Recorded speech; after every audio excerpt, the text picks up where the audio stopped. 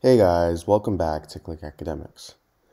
In today's video, I'm going to be teaching you guys how to solve this algebraic equation.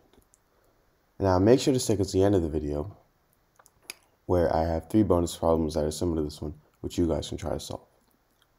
Alright, so I have x to the power of 3 plus x to the power of 2 plus x plus 1 is equal to 0. So I want to find the value of x. So for my solution, first start with x to the power of 3 plus x to the power of 2 plus x plus 1 is equal to 0. So now,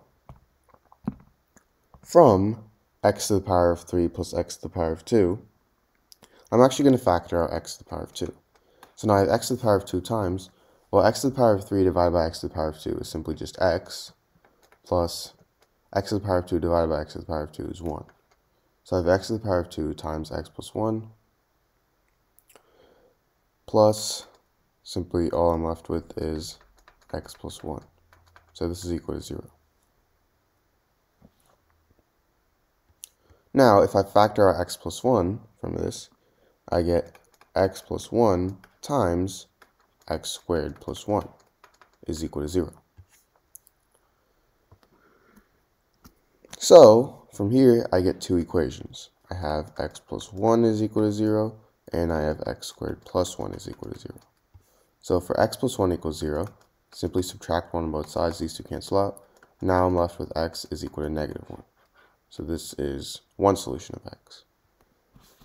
Now, for x squared plus 1 equals 0, I'm going to first start by subtracting 1 on both sides. So now these two 1s cancel out, and now I have x squared is equal to negative 1. Well, now I'm going to take the square root on both sides.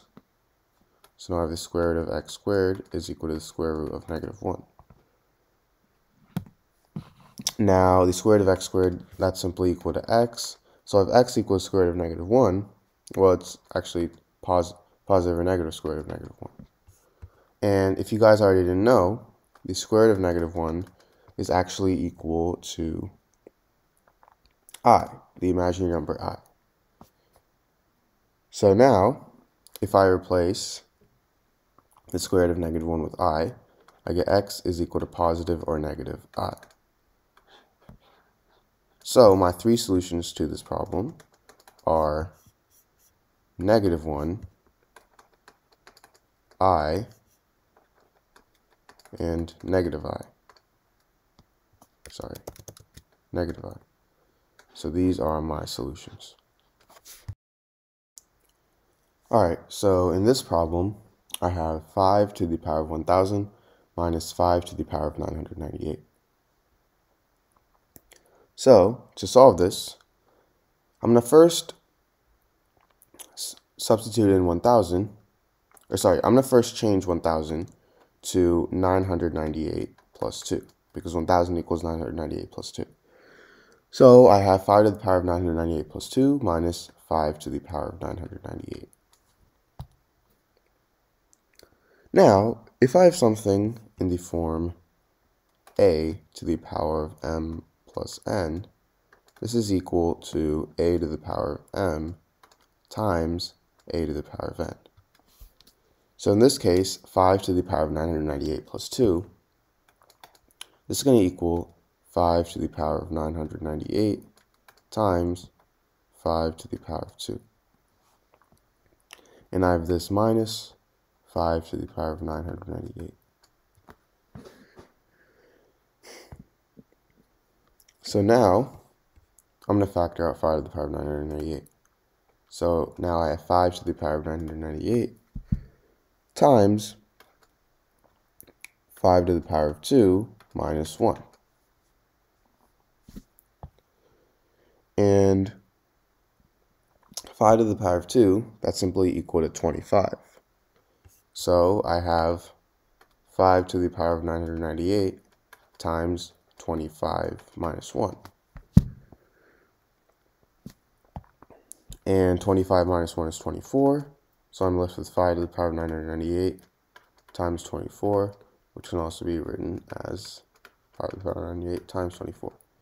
So this is my answer. Now I actually have a second method of solving this problem.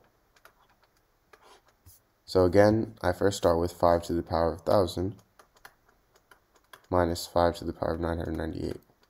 Now in this time, instead of changing 1000, I'm going to change 998 to 5 to the power of 1000 minus 2. And now this is the same thing as 5 to the power of 1000 plus negative 2. Now remember, if I have something to form a to the power of m plus n, this is equal to a to the power of m times a to the power of n.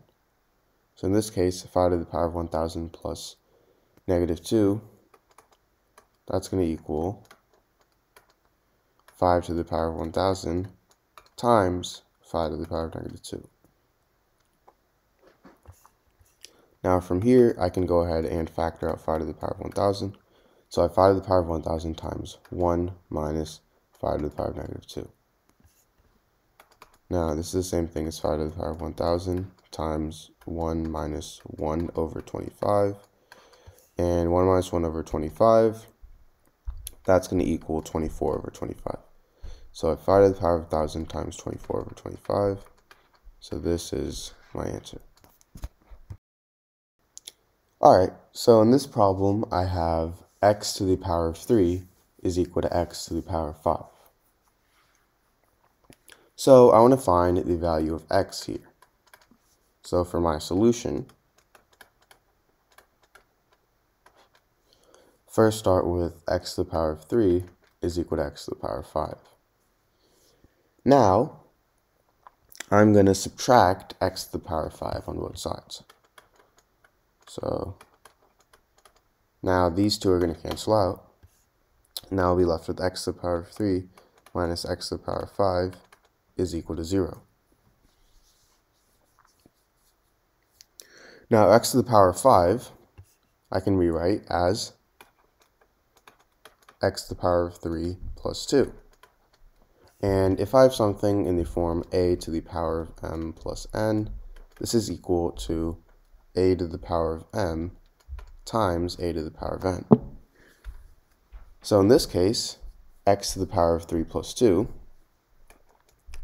that's going to equal x to the power of 3 times x to the power of 2. This is equal to 0.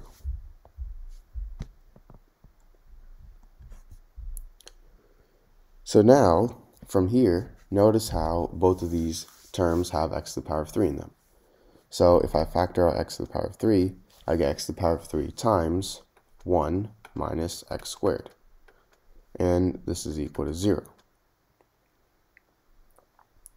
So now from here, this gives me two equations. I have x to the power of 3 is equal to 0, and I have 1 minus x squared is equal to 0. So for x to the power of 3 equals 0, I'm going to take the cube root on both sides. So the cube root of x to the power of 3, that's simply x, and the cube root of 0 is simply 0. So x equals 0 is one solution to this problem. Now, for 1 minus x squared equals 0, I'm going to add x squared on both sides. So then these two cancel out. And now I have 1 is equal to x squared. So now I'm going to take the square root on both sides. So I have the square root of 1 is equal to the square root of x squared. So the square root of the square root of x squared, that's simply equal to x. And the square root of 1 is equal to the positive or negative 1. So these are two more solutions to this problem. So now to check, I have x to the power of 3 is equal to x to the power of 5. So first off, let's check 0. If x equals 0, I have 0 to the power of 3 is equal to 0 to the power of 5. 0 to the power of 3 is 0, 0 to the power of 5 is 0, so this is right. So now if x equals 1, I have 1 to the power of 3 is equal to 1 to the power of 5. 1 to the power of 3 is 1, 1 to the power of 5 is 1, so this is right. And finally, if it's negative 1, I have negative 1 to the power of 3 is equal to negative 1 to the power of 5. Negative 1 to the power of 3 is negative 1, negative 1 to the power of 5 is negative 1, so this is right as well. So all three of my solutions are right.